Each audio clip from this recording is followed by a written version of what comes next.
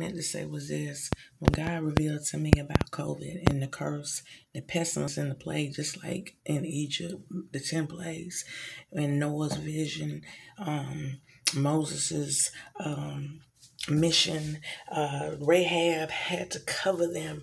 Joshua had to go over, had to cross over, but they had to turn back. They had a cursed object. It was a lot of lessons and sacrifices and reasons, seasons and kingdoms. This is the 4th one. Now let's get back. I told my uncle and my family, God was telling me that this is what they use. Now look, this is what they use to treat COVID positive patients. A bunch of freedom vitamins, mostly. D3. It protects the immune system.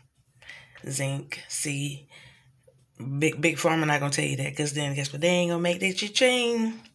Woo woo woo. Hooty hoo hoo.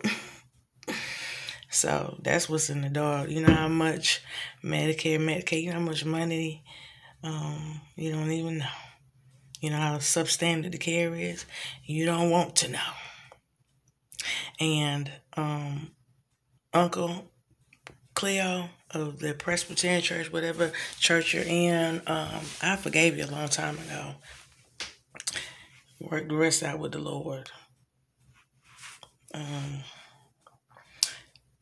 Talk to Dr. Pagani, Apostle Pagani, because for you to deny a prophet in your own family, but God said, I'm going to gather my own flock, so it's okay.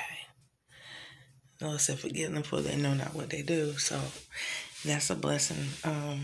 Thank you, Lord. Anyway, but all this money that's spent out in COVID, it's a big fear. God said they're going to believe a lie, and they love it. You love a lie. You love a lie.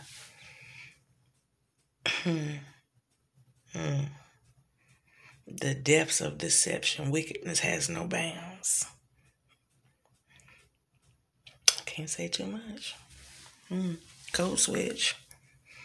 Anyway, to God be all the glory. But it's true, it is what it is. You know, I don't care. Yeah, it is what it is. That's what they treated with.